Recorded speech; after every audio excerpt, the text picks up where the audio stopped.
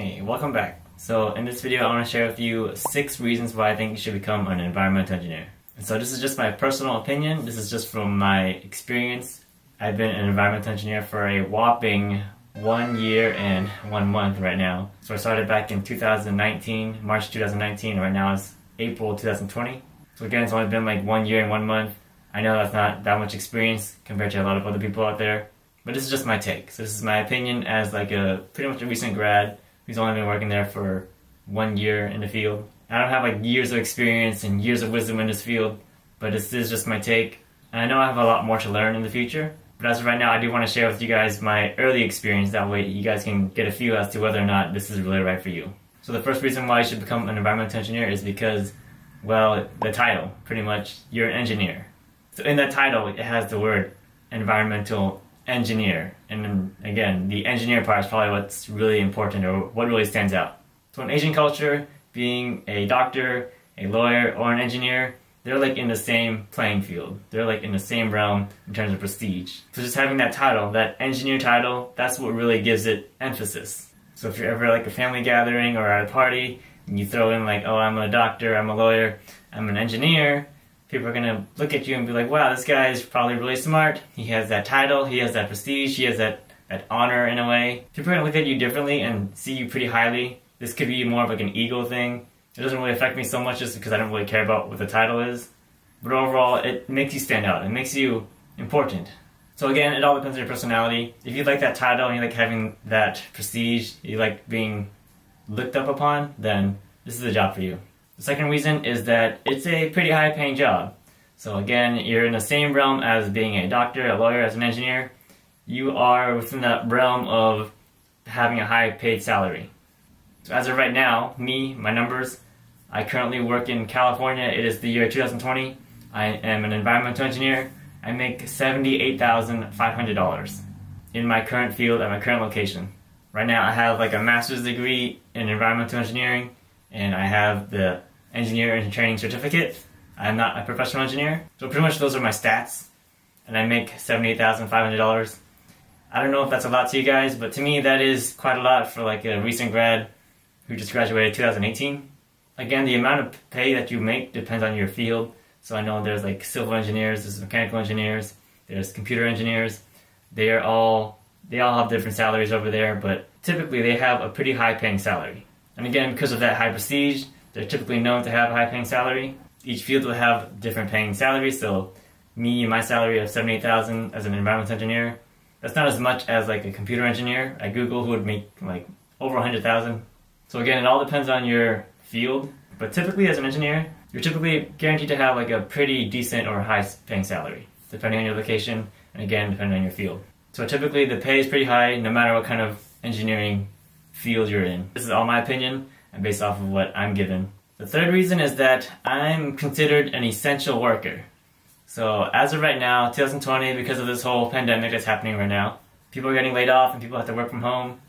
As of right now, I am not laid off, and I don't foresee that I will be laid off in the future because of this whole pandemic, regardless, just because I am considered essential. So no, I am not on the front lines in terms of like being a healthcare worker and having to treat patients, but I am still considered essential just because I work for the government. And so the government still has to operate. You still need things like utilities. You still have to make sure that some functions are properly working and are still working, just because as an environmental engineer I have to make sure that they're not like contaminated or that things just still have to keep running smoothly for their facility to work. Because I work for the government, I have to make sure that the government can work. So without me working, then they cannot essentially work. So for example, like at a gas station, people still need to pump gas. It's like an essential requirement that people need to do. I, as an environmental engineer, I need to make sure that that gas station is still operational. I need to make sure that that gas station is still like following the guidelines of California, making sure that there's no leaks or anything, just because if there's a leak, then there's a problem. The inspector's gonna show up, we get fined, that gas station shuts down. So again, I just have to make sure that there's no trouble with that gas station to make sure that it's operational. And so that's why I'm considered an essential worker. But that's just my field. So as an environmental engineer somewhere else, maybe at a private company, do compliance, they might have some other roles and functions. But with my experience, I'm considered essential. So you typically won't have to worry about getting laid off because of this pandemic, or maybe in the future with some other clients that you go through. The fourth one, and this might coincide with the third one, is that it's a stable job.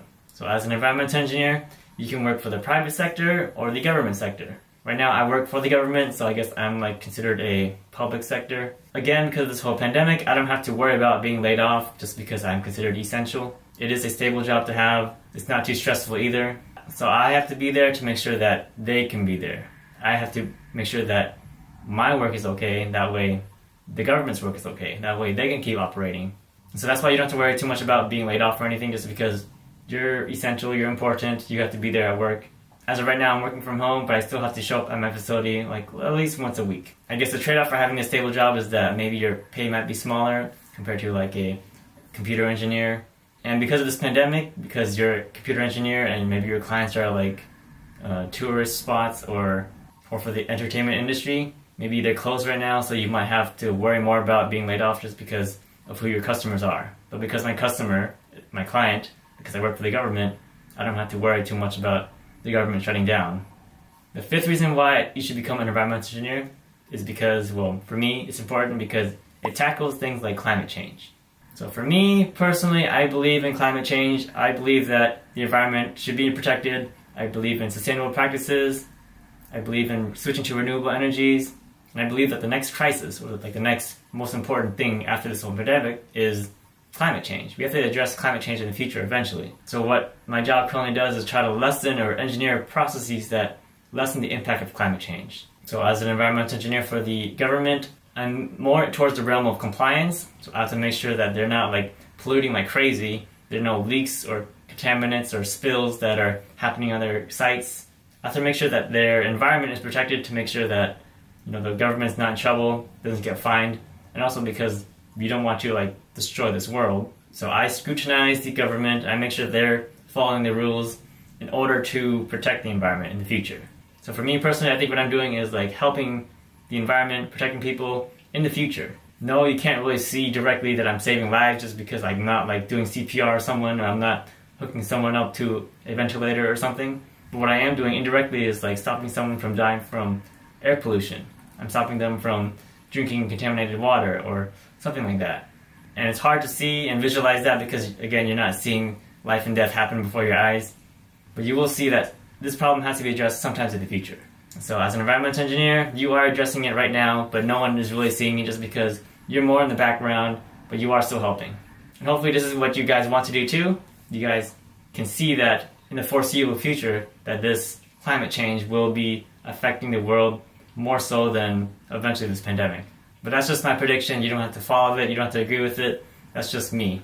And lastly, the sixth reason why you should become an environmental engineer is that, well, even though it has a title as an engineer at the bottom, you do not have to have a professional engineer license. So again, looking at my stats, I have a master's in environmental engineering from a university. I have my engineering training certificate, but my work does not require that I have to have a professional engineer license. My work doesn't even require that I have to have an engineering training license. I could literally just graduate from school, graduate with whatever bachelor's or master's degree, and just work there. If you do become an engineer in training, and if you do get your professional engineering license, you will get paid more. You will have more credentials, you'll have more experience, you'll have more like prestige. People will be more likely to trust you, and you'll probably have an easier time getting hired, but it's not required for you to have a professional engineer license. You do not have to have the engineer certificate from the state in order to become an engineer. Again, there are a lot of good perks to having this, but it is not a requirement. Of course, I highly recommend that you strive to get that license at the end, but it's not a requirement. Even for me, I'm striving for it, but I don't have to do it. And even if I do get it, I don't know if my job will even give me a promotion or anything like that. If you ever want to switch over, it'd probably be easier just because you have that license. Now you're more flexible, now you're more like up there in the hierarchy rank. And it's always good to have more than you should than less. That way you can be more flexible. But again, it's not a requirement. You don't have to have an engineering certificate to do whatever you want as an environmental engineer. And so that was just my take on what it's like to become an environmental engineer and why you should do it. In the foreseeable future, I do see that there would be eventually potential need for it. Hopefully, if people are more likely to believe in science and so on because of this whole pandemic, I hope that people will realize the need for scientific activity and that climate change will eventually be like a bigger issue than this pandemic, or that other things are more associated with climate change and the impacts of it result in another crisis, like another maybe pandemic. But again, that's just my take. You don't have to agree with climate change or not. I just want you to see where I'm coming from. So yeah, if you like the honor, the prestige, the title, the attention, the money, the fact that you're helping people in the future, the fact that you're saving the world in the future, the fact that it's stable, and the fact that it's flexible, then yeah, I'll totally agree to becoming an environmental engineer. So hopefully this persuades you to become one too. I know that there's a lot of demanding fields out there. People are lost and confused as to what major to choose from. The environmental engineering field is always welcoming, and I hope to see you guys pursue that field in the future. So hopefully you guys liked the video, and if you have any comments or questions or just any suggestions, maybe things that I missed out, just let me know in the comments below, and I'll see you in the next one.